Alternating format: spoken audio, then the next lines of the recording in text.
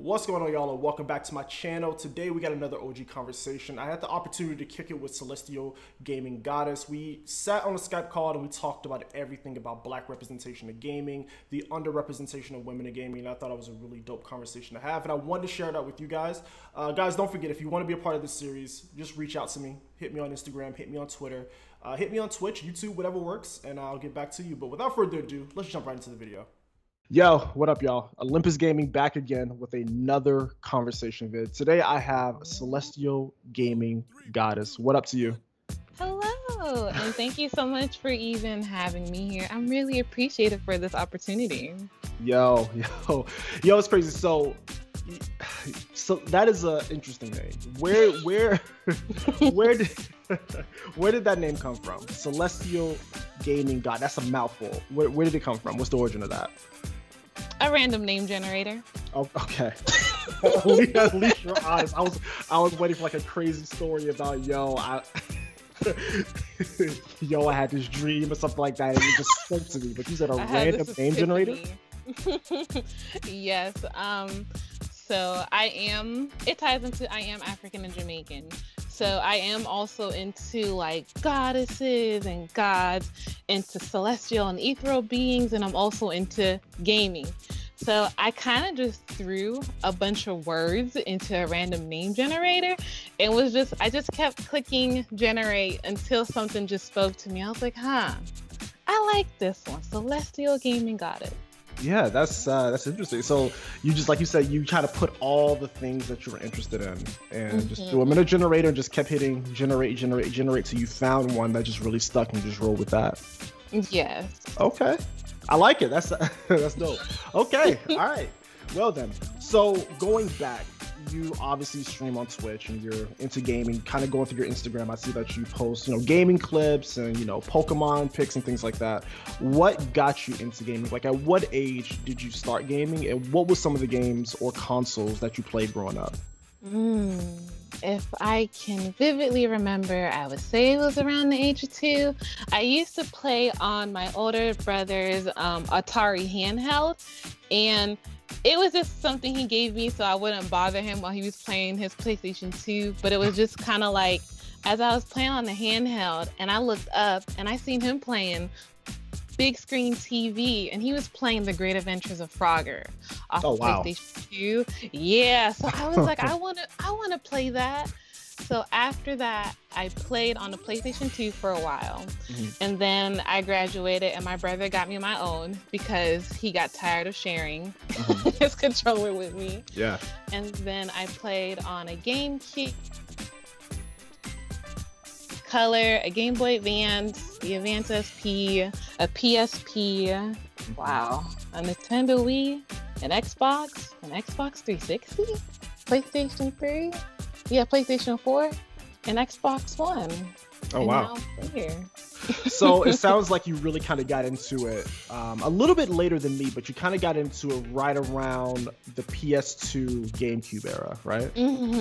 Okay, which I always say is my golden era for video games. A lot of people say it was the Sega Genesis, Super Nintendo, but honestly for me, it was the PlayStation 2, GameCube, and Game Boy Advance that really kind of solidified, the type of games that I was into, whether it was, Final Fantasy or Kingdom Hearts or Ratchet and Clank or whatever the case is. That era of gaming was, to me, the golden era where I really kind of got really into video games.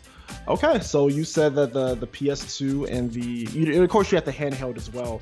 What was the turning point for you that let you know, like, yo, games are everything? Like, what games did you play that just had you like mind blown at that time? I would definitely say it was Kingdom Hearts, Roller Coaster Tycoon, Inuyasha and the Secret of the Cursed Mask. That game right there had my heart. And Kirby Air Ride. Nice. It was just something about watching TV and then being able to play these characters and control them. But not only that, play an immersive story that captures you and actually makes you connect with the character and make you feel like you're experiencing what they're going through, and it also helps you escape from reality just a bit. Oh yeah, definitely. Video games is definitely a form of escapism for sure. It is really good that you touched on the story because, like, in that era, PS2, GameCube, Xbox, that's when we really started to see more story-driven games. I mean, I guess we always kind of had it in the PS1 era with Final Fantasy VII and other RPGs at the time, but seeing it from, you know, going from that to a big graphical overhaul and being more immersive. I still remember the first time I played Final Fantasy X and Kingdom Hearts. I was just like really, like you said, drawn into the story and just really kind of escape to those worlds. So I 100% agree with you with that. And the Inuyasha thing, I remember vaguely playing a PS1 fighting game with Inuyasha, but that's pretty much where my video game experience with Inuyasha stops. So I may have to go back and revisit that. Cool. So you mentioned Inuyasha, so I assume that usually when you have somebody who's interested in video games, you know, that kind of ties over into anime. So were you also really big into anime back then? Yes, I was. I was very big into anime, mainly because it was a way me and my father bonded. He mainly is the type who watches horror movies, cowboy movies, and anime, literally in that order. And every time, whenever we were on the couch, we were always watching anime. I never understood the difference between the cartoon and anime. I knew that there was an art style, and I knew the theme. As I got older and I started to dive more into anime, for me, it's kind of the same thing with video games, the immersion and being able to watch stories to help you relate to what you're going through, but also just, you know, the ones that are more comical and not so serious. I do feel like the tone is definitely more different in anime than it is in American cartoons. Definitely. And, you know, for you, it was your dad, but for me, it was my cousin who actually went to a high school right around the corner from my grandmother's house. And I remember him coming over after school, and I was in elementary at the time. And he used to watch Toonami on Cartoon Network. And that was kind of like my first, that was like my first introduction into stuff like Dragon Ball Z and Tenchi Muyo and Gundam and Inuyasha. Inuyasha was Adult Swim, but Yu Yu Hakusho and all these other shows. And you're right, when it comes to anime, it was episodic, but it also promoted character development. You got to follow these characters from the time that they're kids all the way to their adults, and usually these episodes are spread out across years. So not only do you feel like you've grown up with the character, but you got to see this character grow and develop, so on and so forth. So that's why anime kind of has that staying power versus something like SpongeBob or Looney Tunes, where it's kind of like one-off stories. Yeah, for sure. Okay, and then kind of growing up, you know, with these interests in video games and anime, did you run into the issue of finding it hard to connect with other people, at least back then? Because I remember 2005, 2006, even all the way up to like high school, you know, enjoying anime and enjoying these things was definitely not as acceptable as it is today. It was more of a niche hobby or a niche interest. So did you ever feel that your interests were kind of like had to be suppressed or hidden because it was not the popular thing to like at the time? Yes, I definitely did. Growing up, I would definitely say around like middle school and high school, I never was really that vocal about being into gaming and watching anime because I seen how other people would get bullied for it. And I was one of those people that used to Naruto run to the lunchroom. Oh my God.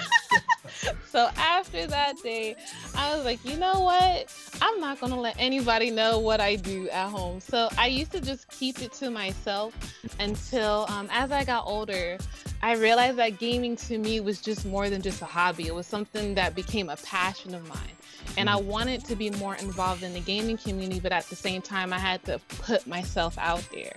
Yeah. So when it came to me embracing more of who I am and what I love, and also gaming, that's when I started to branch out. But growing up, I won't say like I had a lot of negative experience because I did hold it back a bit and nobody really knew.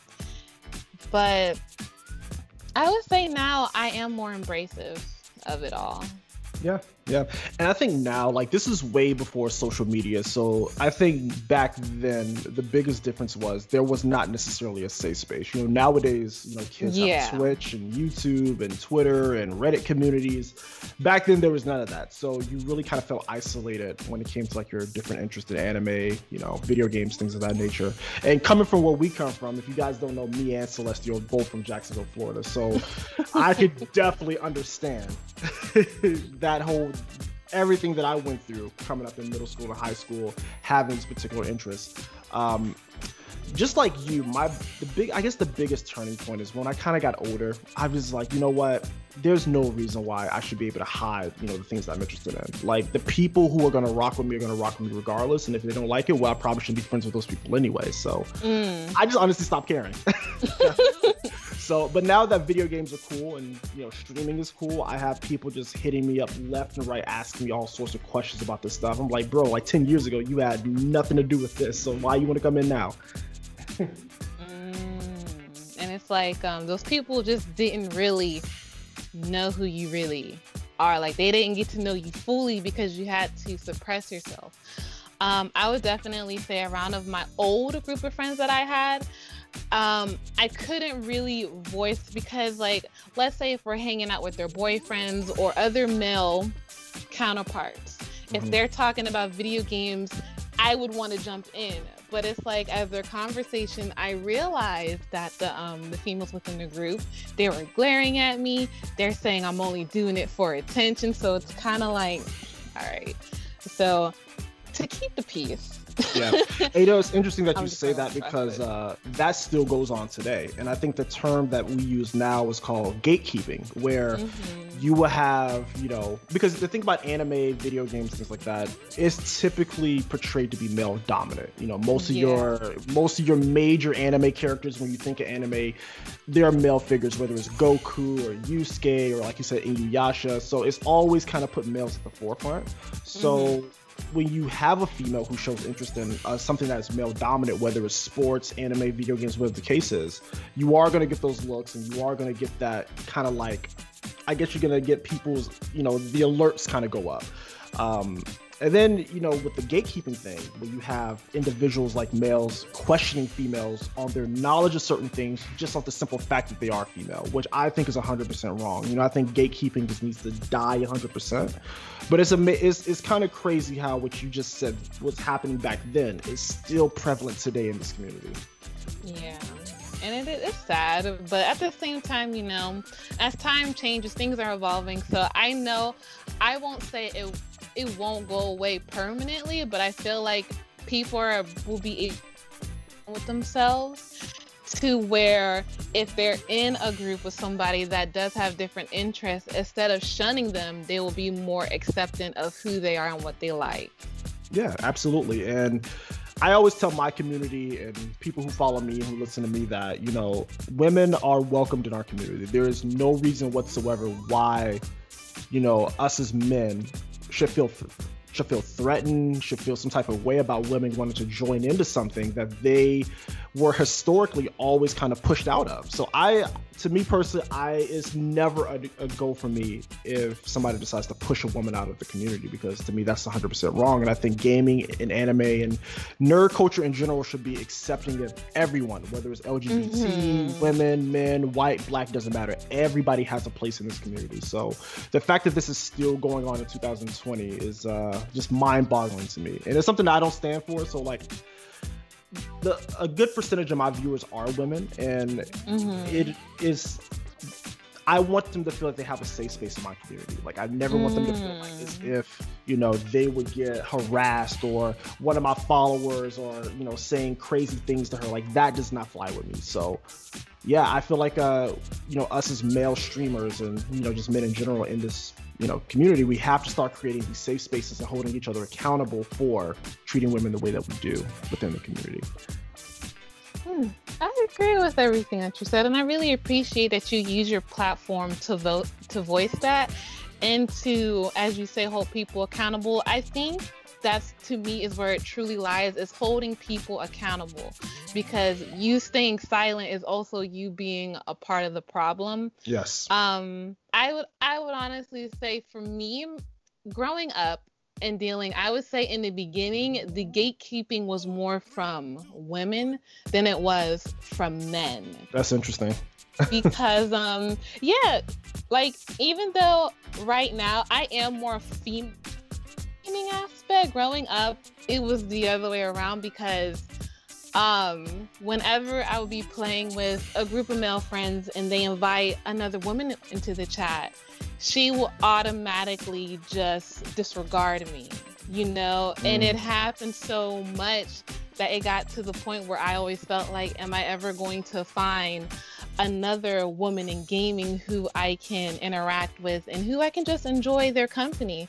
Because I never was one to like generalize, well, just because I had this one experience from her means I'm gonna have the next experience with another woman like this, you know? Very interesting. So, yeah, it was, what were you gonna say?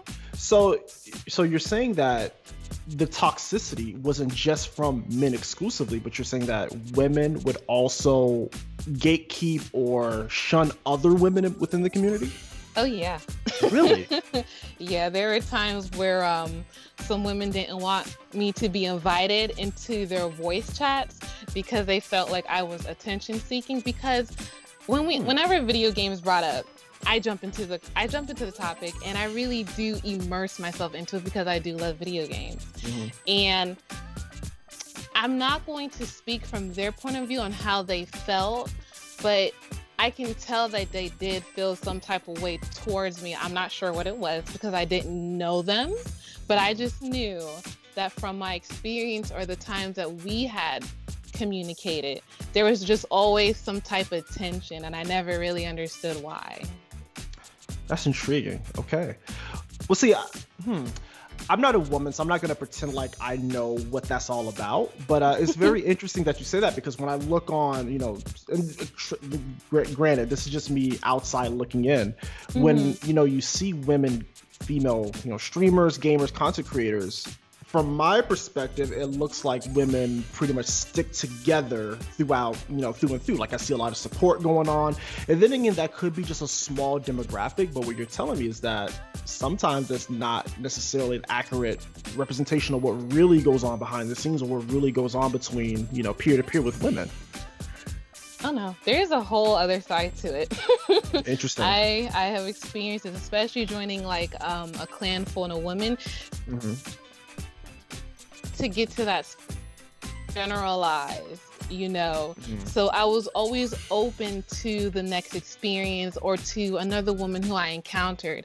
But for the most part, men were more welcoming, like, to me when it came to gaming. Online, obviously in person, like I said, I didn't express that. But online, I never really had the issue. The main issue I had from men was them believing that I was Black. Because I quote unquote sounded white, they always believed that I was white. So the main issue that I dealt with men was proving to them that I was Black. Because I would even get called racist and say that I'm trying to pretend that I'm being Black or I don't sound Black, and I never understood that. So that was the issue I dealt with men in gaming. But with women in gaming, it was just more so, oh well, she's attention seeking. Every time she comes in, she acts like she knows all these games when she really doesn't, this and this and that. So I experienced it from both sides, but I never generalized it. I was just like, you know, this person is who they are. It is what it is. I just know the next person, they could be like that or they may not be like that, but whatever it is, I'm always going to make the best of the situation and just keep going until I get to a place where I can have that community and I can find that tribe. Yeah, for sure. Wow, okay. So you touched on one point, and you said with the male side of things, you had to prove to them that you were African American Black. Where do you think that stems from? Because when I hear that, you know, my automatic response is, well, you know, race shouldn't even be a factor. You know, I feel like interest and, you know, passions should not be defined by your race. But, you know, unfortunately, we live in a society where everybody tends to put everybody else in a box. If you're black, you're supposed to only play 2K and Madden. If you're the generic game. Yeah. If you're black, you're supposed to love hip hop, and you're supposed to like this, and you're supposed to be interested in this, and you're not supposed to be interested in that. And I saw a lot of that growing up. But from the gaming side, I think I was kind of fortunate to where I never really ran into that, at least not directly. So what you're saying is that you have experienced that.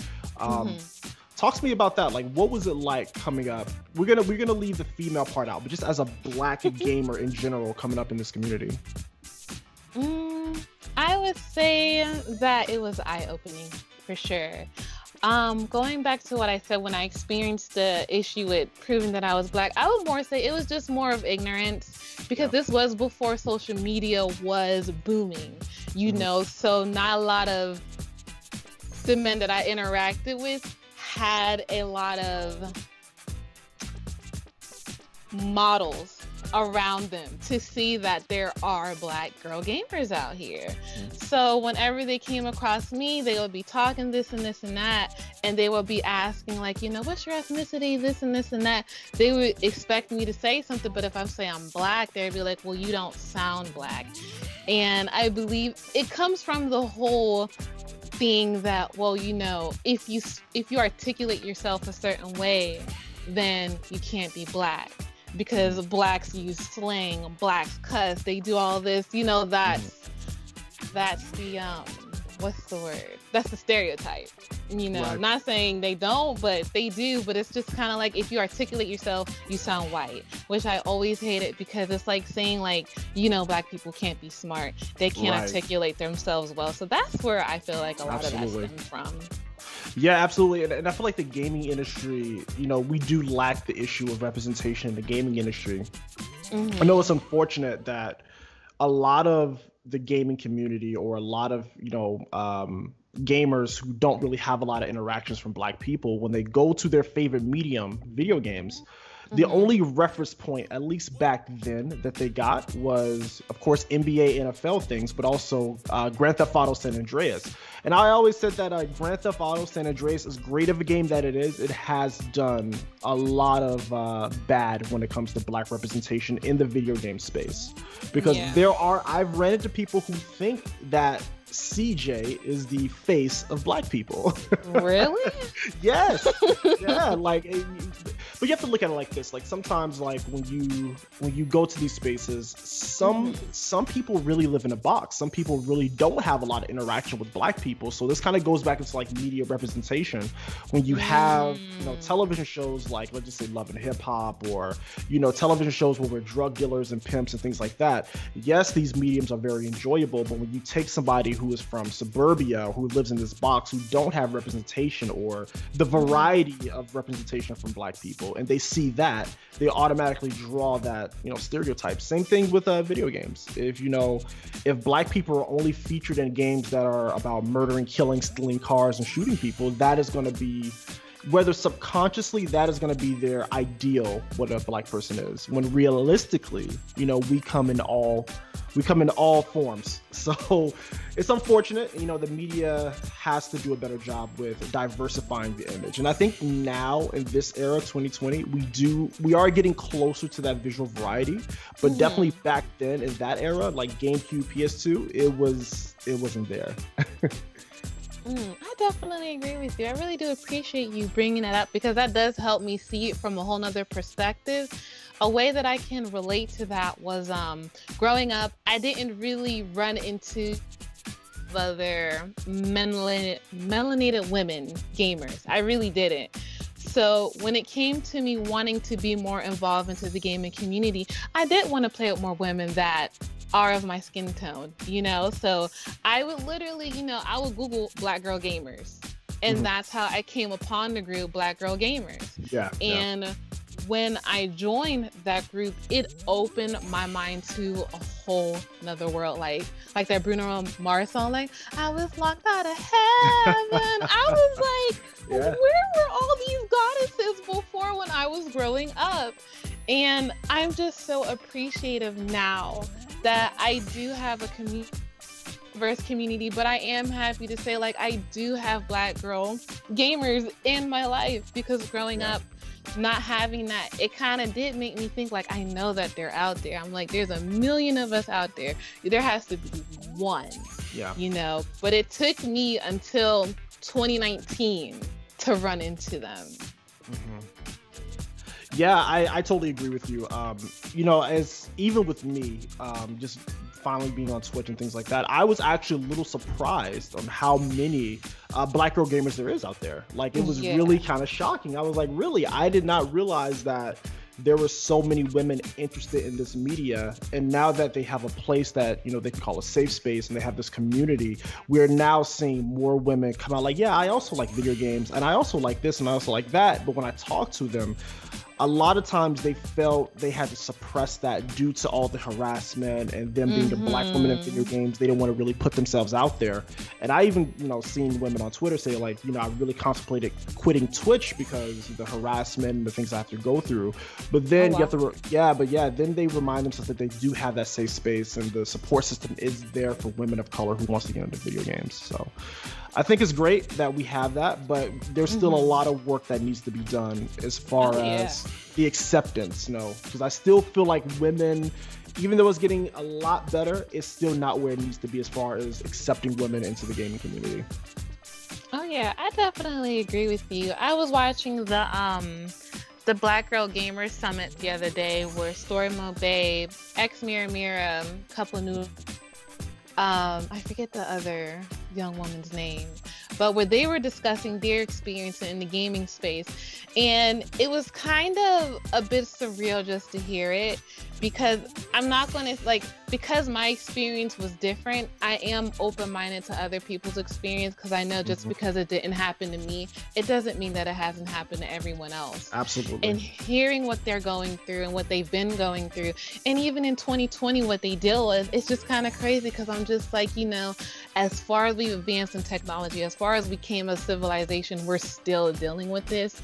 But it makes me happy that there is a safe space to where they can have this conversation and not worry about them having to, you know, keep it quiet or try to sugarcoat it. They can just be honest and just give it to us raw about the experience that they have, because we need to have these stories. So that way we know that it is still going on, and that there is work that still needs to be done, but progress is still being made. And that's what makes me even more happy. It makes me proud to be a Black girl gamer. Yeah, and I don't feel like anybody should feel like they can't be themselves on these platforms. So that's the ultimate message that I would love to get across to all of my followers, and to anybody else who have, you know, female viewership or just women gamers in general. Like, it's okay. Like, there are safe spaces out there, and there are guys such as myself and other people who are very open and very, you know, loving to our female gaming partners in this community. Yep.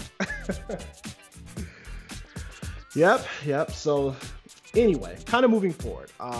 So you're really big on mental health. Tell me a little bit about that. Growing up, I went through a traumatic experience, and it affected me to the point where I was suicidal, and I used to do self-harm. And I'm not going to say that I went through it alone, but a majority of the work that I went through, the mental work, it came from me having to keep pushing. And I understand that not everybody is as strong-willed minded as I am, because depression, anxiety, it's a lot. It's a lot to deal with, especially when you're dealing with it by yourself. So I want people to know that even if you're not having like a good day, or like if things have just been a turnaround, it does get better, but it's also okay to not be okay in that moment. if you feel like you need to cry, if you feel like you want to get angry, don't shut out those emotions, but also be in control of those emotions and don't let them control you.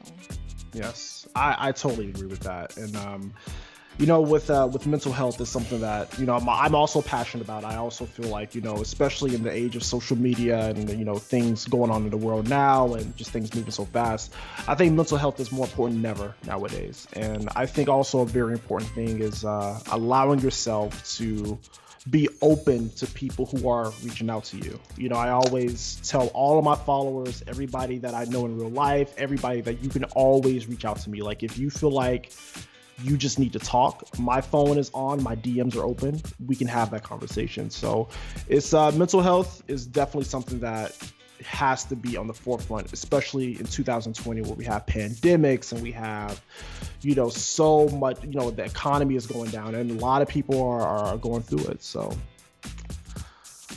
wow.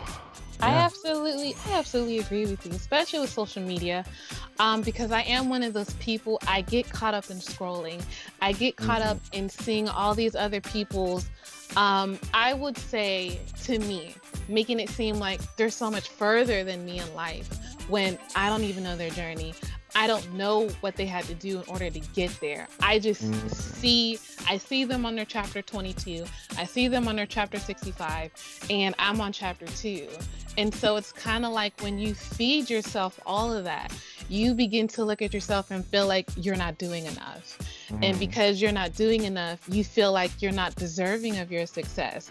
Or what's the point of even trying? Like, look at this person. They're 18. They have their own house. They have 2 cars. They're millionaires. And I'm someone who's still living with my parents at 25. And I realized that I had to take a step back and I had to let myself know that I am on my own journey. Right. I can't compare my success and my failures to everyone else. But as you said, talking about it, it does help a lot. But also sitting down with yourself and really getting to know who you really are beyond your trauma also helps as well. Definitely. And the thing about social media, and I guess for when it comes to just kind of reading about this, I guess it affects men and women slightly different. I guess with the whole comparison thing, that's pretty universal.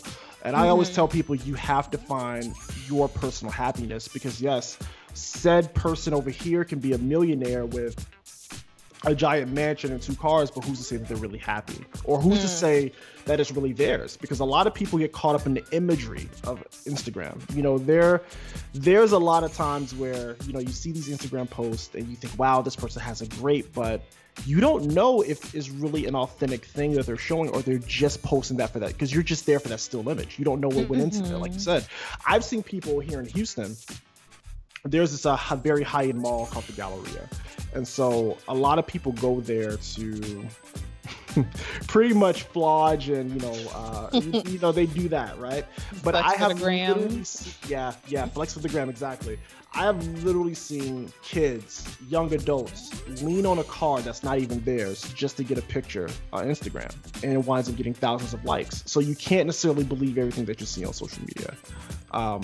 But you also have to define, kind of going back, you have to kind of define what does happiness mean to you? Because who's to say if you get $1 million or 20 million or 100 million that you're going to be happy? You know, money doesn't change you. It just makes you more than what you already are. So if you get more, it's just going to amplify all the insecurities that you already have. So yeah, I absolutely agree with that. Growing up, my mom, she's Nigerian, so it was the typical, you have to be a lawyer or a doctor or you're just a disgrace to the family. Oh my God. So I always pushed, you know, get the perfect grades that I get. I always pushed to get the higher position, but it kind of got to the point where if I got an A in my class, you're fine. If I got an A in my class, my parents were just like, well, of course you're going to get an A. You're supposed to get an A. Let's say if I'm working at a job and within a week I got the manager position, they're like, okay, of course you're supposed to get the manager position. You're supposed to be successful. So I really had to define what success meant for me, because my parents were always like, you're supposed to be great at what you do. You're not supposed to fail. If you fail, then what's the point of you even applying yourself? So I had to take a step back because I was pushing myself to get all these good grades. I was pushing myself to be the best at everything. But at the same time, I wasn't happy. I wasn't happy that I made honors. I wasn't happy that I was at the highest position at my job, because it just felt like, you know, I'm supposed to do all of this. Mm-hmm. So what was the point of me even celebrating it if this was something that's supposed to come naturally to me? Yeah. So it took a lot of self-work and stepping down, mm-hmm. and really understanding that, you know, what everybody wants, what is needed for me. Mm-hmm. Yeah, and it's always something that I drive home with my followers. And of course, everybody's situation is different, so I'm not going to mm-hmm. speak for everyone. But I always tell my followers, like, you have to create your own path, because at the end of the day, you're going to be accountable for your success. You know, it's fine that you want to follow in your parents' footsteps, but at the same time, you have to kind of formulate your own opinions and your own interests and your own just your own life in general. You know, I have to give a huge shout out to my mom, because she allowed me to kind of go out and, I don't want to say do whatever I wanted to do, but she never necessarily told me I can't do anything. And if I made a mistake, or if I got in some trouble, it was all on me. So, and I feel like that allowed me to kind of realize, like, hey, this is the path I want to go on. This is a good thing. This is not. So I think it's always important to allow kids, or, you know, people still in development, to kind of find their own path. And yes, you're going to bump your head along the way. I think a lot of times parents try to protect their kids from making mistakes or bumping their head, but it's inevitable. You know, that is how you become stronger, and that is how you learn from experiences. So you can't, sheltering your kids is good on paper, but in real life, it is not the move at all. Yeah, no, because the world out here, it's rough. Right. And now with the inclusion of technology, I mean, I always say that it's impossible to hide anything anymore, because everything is out in the forefront. If your kid has a smartphone, the entire world is at his or her fingertips. So yeah. So it's always good to just have that education versus try to hide something and they find out anyway, because then that ends in a terrible result as well. So yeah. That's true. That is very true when you think about it, because when we were growing up, social media wasn't as popping as it was. No. The most that I did on the internet is, like, I would go to, like, Cartoon Network or, like, Mini Clip or even Newgrounds and just play different games. That's really the most I ever did on the internet. But now, you know, you get on, you literally have a computer at the touch of your hands 24/7. So it is easy to get an information overload, because you're exposed to so much, you're exposed to so many different things. It gets hard to really map out what you really want. But I always say, my father always told me was to, like, you know, what was it? Take the meat and spit out the bones. Take what you want from it. You know, just because you see this person doing amazing as a ballerina that doesn't mean that you'll be great doing it. But learn from her lessons, learn from her success and her failures, and apply that to your life and see where that will take you. Yeah, absolutely. Yeah, as far as, like, the social media thing, I think for me is I've always kind of been on social media, even as a kid. I remember something as early as Neopets, or oh my god, or I'll show my age right now, but yeah, like Neopets and Toontown, and oh god, then you had the MySpace and AIM era. Then you had Twitter. I think Twitter's what really kind of changed the game for me. But Twitter, and then later on Facebook, then Instagram. Then we are where we are today, where we have every social media platform under the sun. But yeah, like you said, information is plentiful now. Everything is thrown in your face, and it's very easy to get that burnout. So I always encourage people to take, at least, if you can, if your business is not dependent on social media, just cleanse yourself of it. Just take a week off. I've started to get into the habit of just deleting social media apps off my phone temporarily, and then just come back to it within a week. So just to kind of reset and just kind of, you know, get the information overload out and just kind of come back to it after a week and see how I feel about things. Oh, I do the same thing. Yeah. I definitely do the same thing. Striving to be a content creator, it gets kind of overwhelming when you're trying to make content for me, speaking from my point of view, trying to make it for gaming, trying to make it for blogging, trying to make it for fitness, trying to make it for so many different things, that it gets to the point where I feel mentally strained, and that I just have to take a step back and just breathe and remember that there is a whole world going on outside of my phone. Oh yeah, and speaking of your content creation, that's a perfect segue. When it comes to content creation, you have expressed that you have interest in jumping into YouTube, not only for gaming, but for fitness, for blogging, for general interest, just everything under the sun. How's that journey been for you, and what are some of the challenges that you face with content creation? The journey, you know what? It's been like a roller coaster. It has its up moments, it has its down moments. I would say the struggle for me would be consistency, holding myself accountable, and also being honest with what I'm trying to do with my content and the person I'm trying to project onto the screen. Because I've done a couple YouTube videos where I speak on my life and I give advice from my experience. And when it came to that, it kind of like got to the point where I started just really thinking about where I'm going on my journey. And it came to one of those things where it's like, I don't feel like I have the right to tell my story right now. Maybe I should wait till my life, quote unquote, gets better, or I get it all together and I just come back. So I'll stop that, and then I'll be like, work out. So I'm like, you know what? I want to document this journey. And then it'll kind of like, you know, sometimes you fall off working out every now and then. So then I'll be like, oh, well, because I'm not working out, I can't, you know, post as much content as I want to. Then it'll come to gaming. I'm like, well, how can I keep people like entertained? How can I draw more people in? How can I be more involved? And it's like, I'm trying to do so many different things instead of like being consistent with one thing and holding myself accountable for another thing, and really trying to understand what I'm trying to do with the content. Those are the areas of where I struggle with, and those are the areas that I'm not going to say I'm going to have it all together, but it's something that I'm going to be on, you know, being honest with myself. So you're saying for you, it's more so like holding yourself accountable and just finding that motivation to continue on whatever path that, you know, you want to document, whether it's your fitness journey, whether it's your life story, or even with gaming.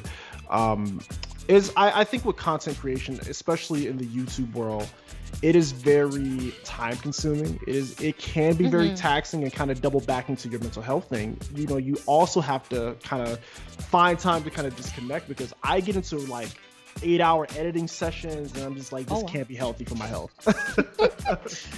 Shout out to you. Yeah, I mean, it's broken up in between intervals, but still, it's just like you spend all day making this content, and you know, some people have this thing where they don't see immediate results. They feel like what the work that they're putting in is not worth it, and that's definitely not true, especially with YouTube algorithms now. Like, I would just say, put your stuff out there. Eventually it'll stick. You know, I have videos that I posted months ago when it came out, nothing, but when I double back to it now, it's like triple what it did prior. So you just gotta just put it out there, man. Just gotta put it out. Yeah, because you know what it is I feel like, because everything is so instant at your fingertips, and like, you know, you seeing everybody's success, but you're not knowing their journey. You want the success, but you don't want to work for it. You know, everybody wants to be an overnight celebrity, an overnight superstar in everything that they do, not realizing that it takes time, it takes work. You got to be patient with yourself. You got to be consistent, not consecutive. one of the things I really had to double down and learn, because I would try to be like, okay, I'm gonna stream 4 days in a row. Well, let's say like if I had to work really late and I missed that 1 day of streaming because I wasn't being consecutive, in my head it equals to me not being consistent with my streaming. So I really had to understand the difference between, you know, okay, if I miss this 1 day, then that doesn't mean I can't make it up. I just have to make time for it, because I can be consistent, but if I'm not consecutive, that's all. Yeah, I feel you. And, you know, life happens. So, you know, you definitely don't want to neglect real life over, you know, Twitch and YouTube. And like you said, kind of going back to mental health, it can always kind of play a part into that as well. Where I mean, there's times where I miss streams entirely. And, you know, just like you, I feel bad about it, but that doesn't mean that you, like you said, you can't come back. If the people are going to support you, they're going to support you regardless, whether you miss a stream for a day or even a week. You know, things happen, life happens. And I think that, you know, your followers were really there for you. They will have an understanding of that. Oh yeah. I definitely to my community, because the people within my community, they're so amazing. They really are. Yeah. Because there will be times where I don't stream I don't stream for a week because, you know, I get burned out. Yeah. And it's like I come back and it's like they all come back like nothing's happened. Like, you know, you're back. We missed you. You know, we're here. And it's kind of like you don't realize how much support you have behind you until you are in a community like that. Facts. So it does help. Like, my community does help, and they're the ones that encourage me and inspire me to keep going, because I do have those times where it's been like 2 weeks since I streamed. I'm gonna press start broadcasting and there's not gonna be anybody here, but you know, I'm gonna keep doing it because this is what I want to do. You know, and the next thing I know, I got like 12 people in my chat talk about where you've been, we've missed you, and I'm just like, you guys, oh my god. Yep. I feel that 100%. Yeah. Yep. So what is your goal overall with Twitch? You know, I think for everybody, you know, everybody wants to build that community within Twitch. So I think the goal with Twitch is kind of self-explanatory, but for your other side of content, the YouTube stuff, what is your overall goal with that? And where do you see yourself going with that? I see myself turning them into multiple streams of income. And another thing is I want to use my platforms to be more vocal on mental health and to also be a representation that, you know, even if you feel like, you know, you may not be there all the way, you may not have it all together, or you feel like that, you know, you're not meant to be successful, you're not meant to do this, I just want to let you know that you can do whatever your mind to, and I want to be a representation of that. And also for people who are dealing with mental health issues, because I can only speak about depression and anxiety because that's what I've dealt with. I want people out there to know that you're not alone, even if I'm in another state from you or I'm in a whole nother continent. I just want you to know that I'm here. And I also want to delve into financial literacy, because I do feel like learning how to manage our money is extremely important. Because because like, you know, I want to be able to give back to my family when I have family one day, or even just to go on vacations or to help my family out. But I gotta learn how to handle my money better first. I gotta start small before I get to the big picture. So that's where I see myself going with my platform. Nice. So you definitely want to use your platform to not only entertain with your, you know, the video game content and, you know, share that community with people, but also wellness, financial literacy with, you know, with your fitness, with the wellness and financial literacy, but also mental health. And I think that is definitely needed, especially within our community. So I think what you're doing is awesome. You know, financial literacy is always interesting because I am very passionate about financial literacy myself, you know, as far as like investing and, you know, 401ks and learning, you know, IRAs and stuff like that. So I'm very looking forward to seeing what you're going to do in that space.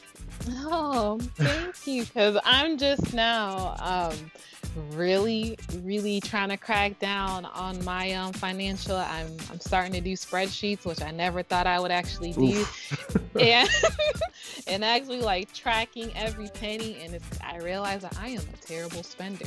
Like, I spend money sometimes and I don't really even realize like where it's going. Like, I'll purchase stuff here and there, then I look at my bank account and I'm surprised it's the amount that it is, but that's because I'm not tracking my spending. Yeah. You know? Yeah, I think even with me, I think it's gotten worse since the pandemic started. Because my overhead is not as big as it used to be. I don't have to pay for gas. I don't have to pay for work lunches and all these other things. So I think for me, I just been a little bit more laxed when it comes to it. But for the most part, I think I've been pretty okay. You know, I try to track. I try to give myself a budget. I try to plan ahead of things. Like if I want to go on a vacation or something, I will, write out all, like you said, a spreadsheet, write out all the costs and just kind of save up to that point, or kind of figure out, okay, I can put this towards this month, this towards that this month, pay for this in advance, and then by the time we get on vacation, we'll have spending money for this. So it's really good to stay organized when it comes to your financial health, and yeah, I totally agree. Yeah, even if you may not, it takes time. It's a skill that you have to develop. It's not something that's going to happen overnight. But the fact that you are consistently keep doing what you can do to improve, it's going to build up. It's going to build up over time. So, shout out to you. Shout out to your progress and your success, because you're doing good. I try. So, where can they find you? Obviously, I'm going to put all the links in the description, but obviously Instagram, but where else are you active?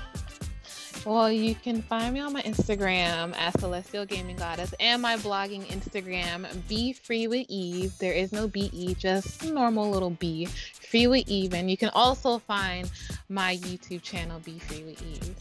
Nice. Okay. See, I didn't know about the blogging Instagram and the YouTube channel, so I'm gonna have to follow that myself. So yeah, I will put all those links in the bio and description. The description down below. So everybody who enjoyed this conversation, they can know where to find you or reach out to you. And also your Twitch, is it also Celestial Goddess Gaming? Yes, it's Celestial Gaming Goddess. Goddess, there we go. I always get the GGs mixed up. Celestial Goddess Gaming. No, Celestial Gaming Goddess. Gaming Goddess, there we go. You have me rethinking my name. But it's been fun talking to you. Is there anything else you want to say before we get out? Yes, to everybody that is listening, you're amazing. Okay, shout out to you for getting as far as you did, for doing what you do, even if the most that you did today was get out of bed. You woke up. I'm proud of you. I'm supporting you. I'm encouraging you, and you got this. I believe in you. Aw. I second that message. All right, y'all. Well, that's going to wrap up today's conversation. If you guys love this conversation, make sure you give her a follow. And I'll leave all the links down in the description down below. All right? Bye, y'all. Bye.